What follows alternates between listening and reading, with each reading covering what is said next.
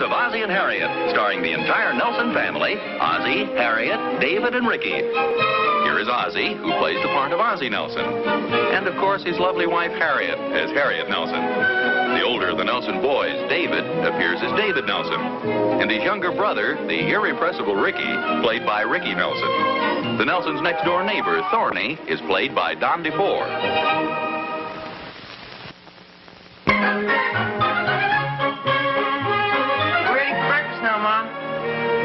What do we owe this pleasant surprise? We're having a special assembly at school today. Oh, good for you. Us too, Mom. We're having a special program about George Washington. We'll probably miss all our morning classes. Good old George Washington. Well, I can see why he'd be a popular guy today. We don't have to go to school at all on Monday. Yes, I know. I sure wish he had more birthdays, boy. When you get a little older, you'll be thankful that birthdays only come once a year. Did I hear somebody mention a birthday? Yeah, Monday. Don't tell me you've forgotten. Somebody's birthday on Monday? Let's see, Harriet. Yours is July. David is October. You want a hint? No. Wait a minute. I'm usually pretty good at this. I can certainly remember a birthday without a hint. Let's see. Okay, give me just a small hint. His name is George Washington. Oh! Well, I didn't think I'd forgotten a birthday. You forgot his. Well, I wasn't thinking about him. He was a good man, boy. Yeah, I know he was.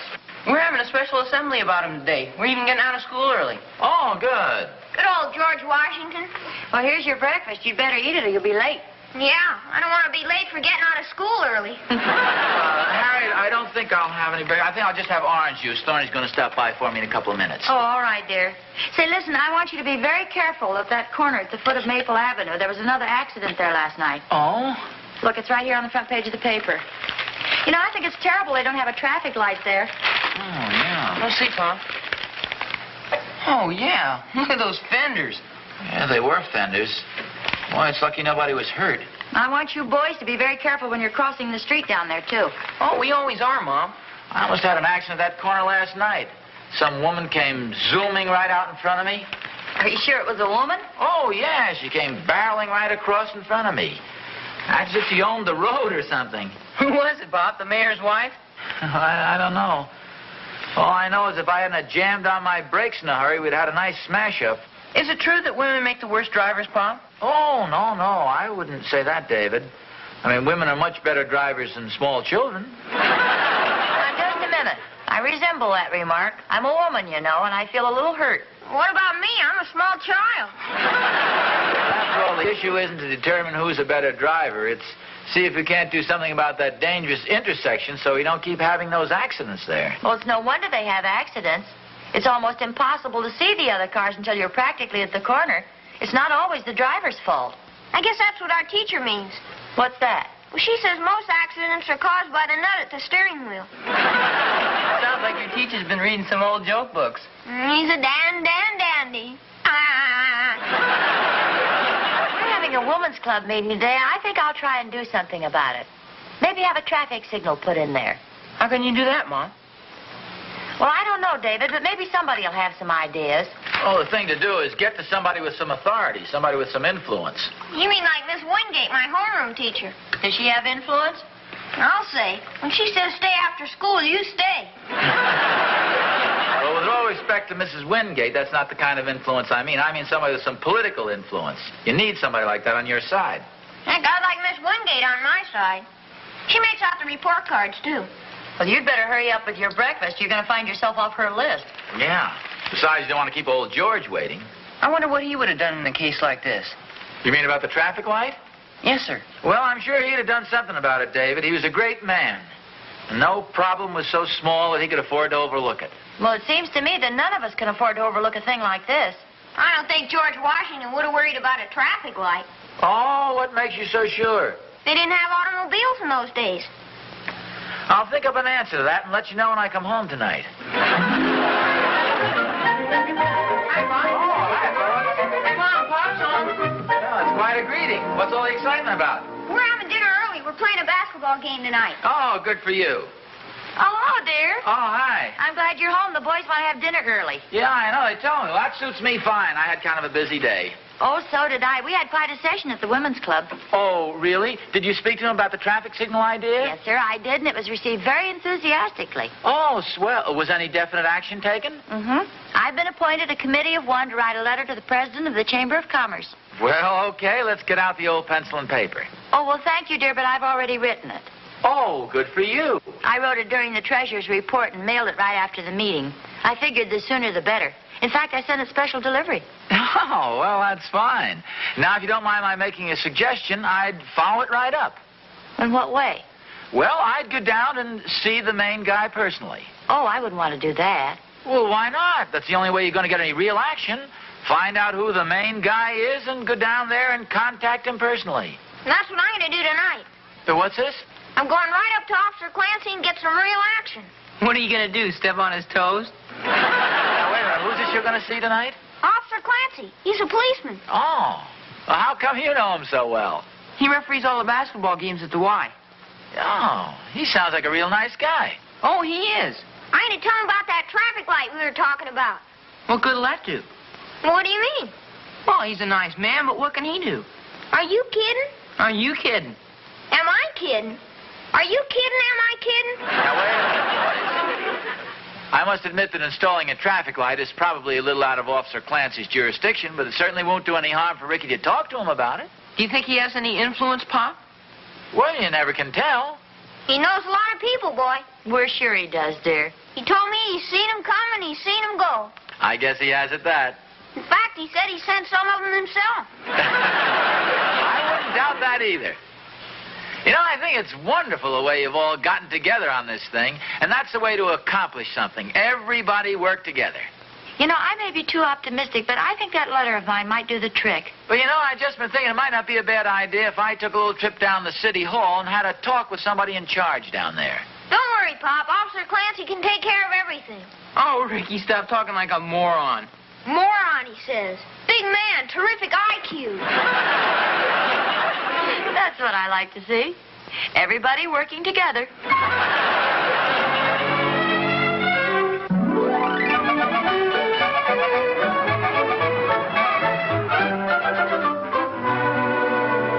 Yeah, I'll talk to you later. Bye. Now, may I help you, sir? Yes, this is the office of the Commissioner of Public Safety, isn't it? Yes, it is. Well, I'd like to see the Commissioner, please. Well, I'm sorry, but he's in conference right now. Do you have an appointment? Oh, no, I don't. Is that necessary? Oh, I'm afraid it is. The commissioner only sees people by appointment. Oh, yes. Well, I'd like to make an appointment then at his earliest convenience. Oh, well, certainly. Just let me take a look here and see what day he has open. I realize he's a very busy man, but a lot of people are quite Yes, of concerned. course. How about a week from Monday? Oh, you couldn't make it a little earlier than that? Well, he might be able to squeeze you in next Thursday while he's getting his hair cut. Really, this is a matter of some urgency, and I was hoping I could see him a little sooner than that. Well, I'm sorry. That's the earliest appointment I can arrange. His calendar's all filled until then. Perhaps I could help you. Would you like to tell me what you'd like to see the commissioner about, and then I could relay the message to him? Well, I suppose, although, as I say, this is a matter of considerable urgency, you sure I couldn't just squeeze in to see him for just 5 minutes? That's all of his time I need. No, I'm awfully sorry, but like I say, he's in a very important conference. Yes. Oh, pardon me just a moment. Hello? Who? John, how wonderful to hear from you. Woo! Oh, really, John? What? Oh, Bob, for goodness sake! How is he? Fine. Oh, that's good. Say, could I call you back in a couple of minutes? I'm sort of busy right now. Mm-hmm. Okay. Bye.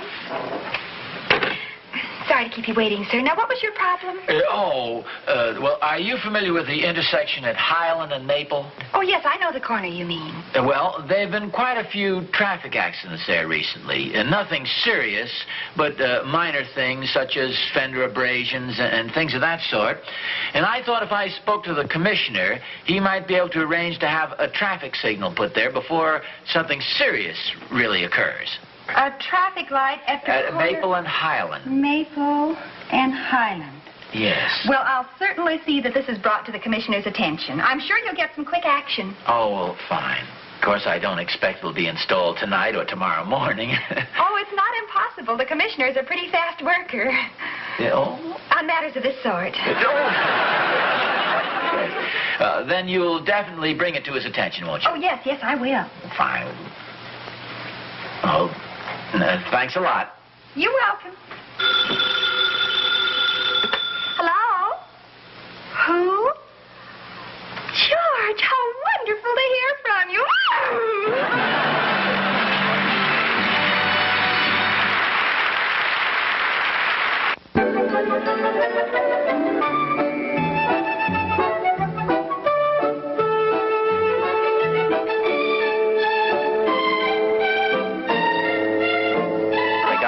The secretary, and she told me that the commissioner was in a conference.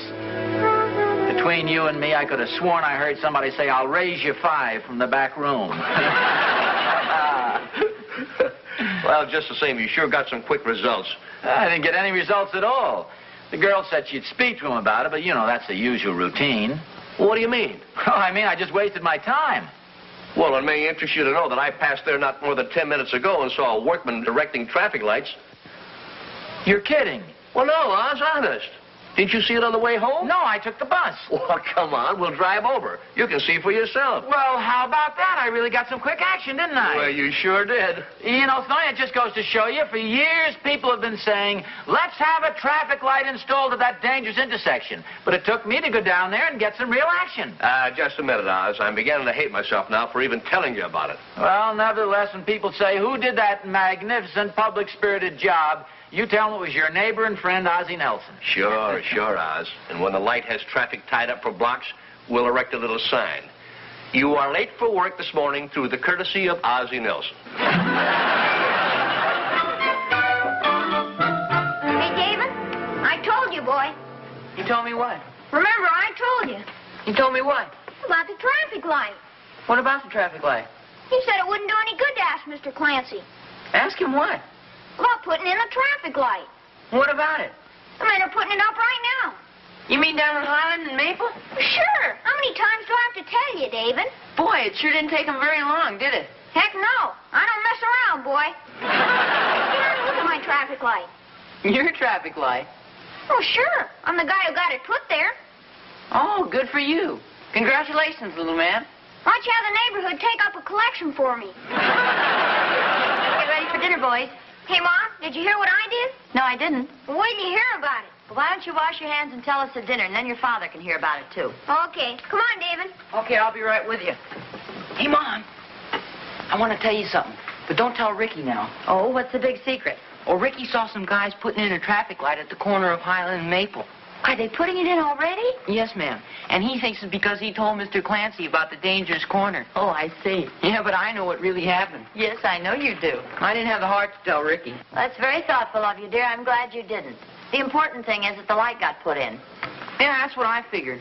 That's the reason I let him go right on thinking he was responsible. I didn't realize how much could be accomplished just by writing a letter.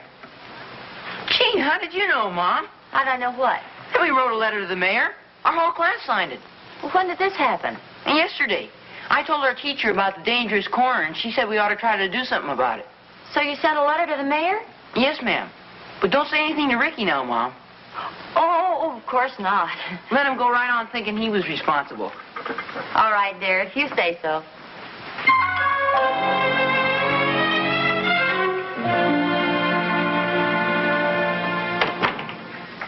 Oh, Harriet. Hello, dear. Say, I have some news for you.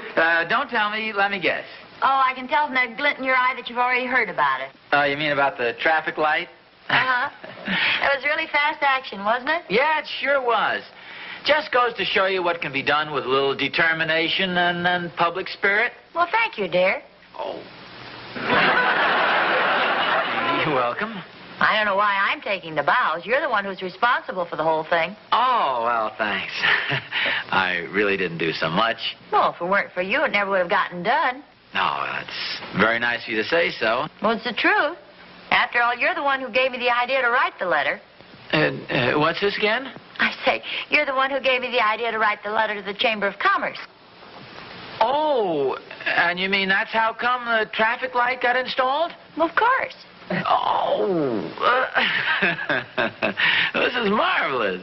Oh, it's really not marvelous. Any one of the girls could have done the same thing. Harriet, it's lucky you happen to have a very good sense of humor because I have news for you, dear. Oh, I'm sorry to interrupt you, dear, but whatever you do, don't say anything about the traffic light to David or Ricky. Oh, why not? Well, David did a very generous thing. It seems that last night at the basketball game, Ricky spoke to Officer Clancy about putting the traffic light in. Oh, so he thinks he was responsible for it. Yes, but that's not all. David spoke to his school teacher about it, and the whole class sent a letter to the mayor. So David thinks that he's responsible for it. Well, say, that's very nice of David. Very thoughtful. I thought so, too. So naturally, I didn't have the heart to remind David about my letter to the Chamber of Commerce. Oh. Oh, well, gee, that was very thoughtful of you, too, dear, to let David think that he did it. Well, I figured I can certainly be as generous as my own son. Oh. I'm sorry, I interrupted you before. You said you had some news for me. Oh. Well, it wasn't important. Well, don't forget now, don't mention this to David or Ricky, huh? No, I promise. As long as each of them thinks he's responsible for it, there's no sense in spoiling their fun. Oh, sure, that's right. Do you happen to know where Sidney is? Sidney? Yeah, you know, the Thornberry's dog. Oh, I think he's out back in his doghouse. Why? Well, I'm sure he had nothing to do with the traffic light, so there's a little something I'd like to tell him. Oh, it sounds confusing to me. Yeah, so naturally I didn't have the heart to tell him who was really responsible. Well, I'm glad you didn't, Oz. I'm perfectly content to remain unheralded.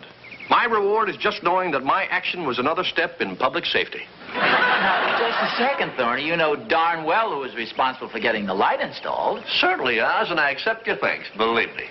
Now, wait a minute. Don't tell me you're going to start taking credit for it. Well, I say give credit where credit is due. I hate to disappoint you, old man, but Catherine has reminded me of something very interesting. Such as what? Well, it seems a couple of weeks ago I talked to her cousin. And I happened to mention at that time that we needed a traffic signal at Highland and Maple. Well, so what? Well, Catherine's cousin makes traffic signals. That's his business. So obviously my talk with him was responsible for the whole thing. Well, I thought Catherine's cousin had an electrical appliance shop. Well, yes, he does. Well, and he also makes traffic signals? Oh, well, now look, Oz, I didn't mean to give the impression that he makes the whole signal. Now, please don't misunderstand me.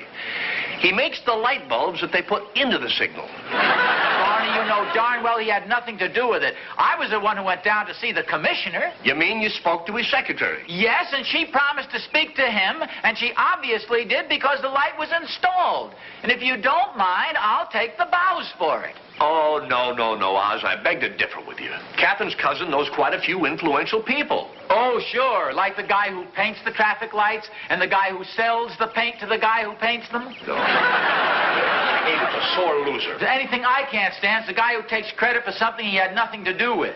Pardon me. Do either of you gentlemen own a car with license number 7N32048? Well, yes, I do, officer. Is something wrong? Well, I tried to flag you down there, but I guess you didn't see me, and I took out after you and lost you in the traffic. Oh, well, I'm sorry. Did I do something wrong? You drove through a red light. A red light? Well, I didn't even see it. Yeah, back there at Highland and Maple. Highland and Maple? Yeah, we just put it in. We've needed a signal at that intersection for a long time. May I see your driver's license, please? Oh, yes, of course. Gee, it's a fine place to put a traffic light. I mean, I'm used to driving right through there. Yes, I know. We've nailed quite a few people today. seems to me a person should get some sort of a warning. Thorny, I ought to make you pay this fine. You're the one who's responsible for getting that light put up there. Who, me? Oh, I had nothing to do with it. You were the one who talked to the Commissioner of Safety. I only spoke to his secretary. I think it's a very nice traffic light myself. It's high time we had one, too. Oh, Oz, I think we can blame this whole thing on Ricky. Look, don't try to weasel out of it, Thorny. If you hadn't spoken to your cousin, with all his influence and all... I'm not trying to weasel out of anything. And he's not my cousin, he's Catherine's, and I'm sure he doesn't know anything about it. Please try and be a little more careful next time, Mr. Nelson. Well, aren't you going to give me a ticket? Oh, now that's a great question to ask. No, I'll let you off with a warning this time. Oh, gee, thanks a lot, officer. I really had no intention of driving through. It was completely accidental. Oh, I understand. Don't you think it's a good place to have one, though? I mean, that's a very dangerous corner. You're absolutely right. Thanks again, officer. Well, that's okay. And give my regards to Ricky. Ricky? Yeah. Tell him Officer Clancy said hello. Good day, gentlemen. Well, good day, Officer Clancy.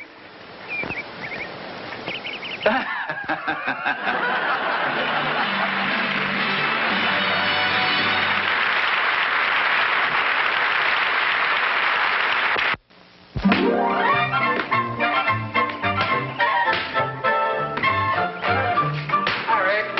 Oh, hi, Dad. How'd the basketball game go last night? Oh, swell. Hey, I didn't know you knew Officer Clancy. Officer Clancy? Why? Why do you say that?